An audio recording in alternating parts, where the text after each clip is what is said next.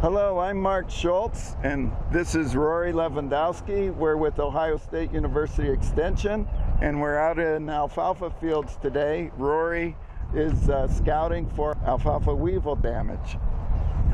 So, Rory, what's the main problem with this insect? Yeah, the alfalfa weevil, it's really a pest of first cutting alfalfa, and we're really concerned with the larval form of it, the caterpillar form.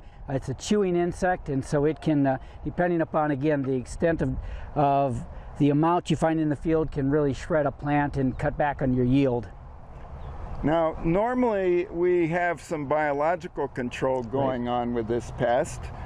We have 3 different parasitic wasps, also a fungal pathogen that attacks us. So many years we don't have a buildup, an economic buildup of damage, but it seems like that's happening a little more frequently now than we used to have in the past. So what do we need to do to check an alfalfa field for the damage by this pest? Okay.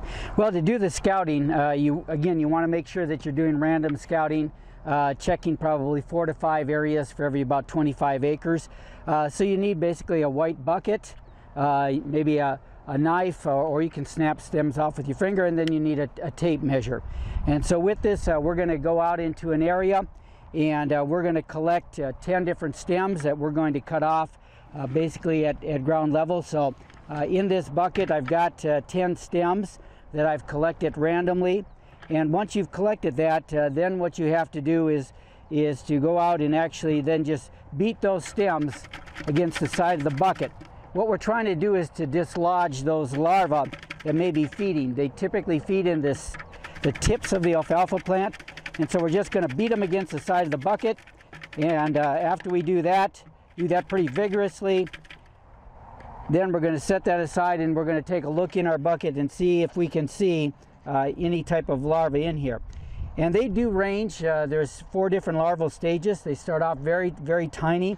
They'll go through 4 larval instar stages and get up to maybe about 3/8 of an inch at their height. And they're very small, lime green color, have black heads with a white stripe down their back. And early when you're scouting, they can be very light colored. You may not see that stripe, but that black head is really characteristic. They stick out. And so again, with this one, out of 10 stems, we only saw 2 larvae that are actually in this bucket, so very low number. And the other thing you want to check is for evidence of feeding, tip feeding on the stems, as shown in this picture here.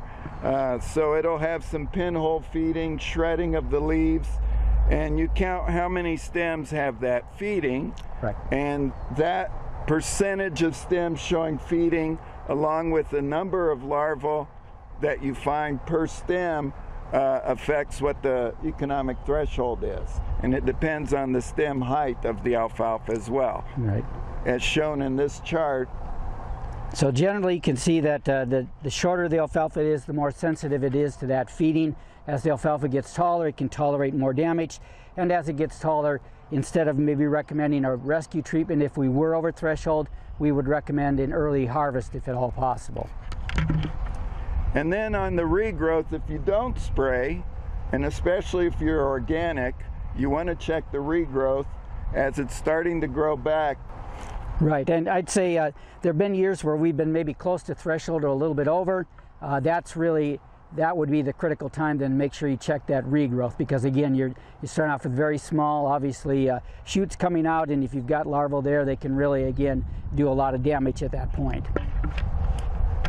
Okay, thank you for listening. This is Mark Schultz with Rory Lewandowski, Wayne County Extension Educator.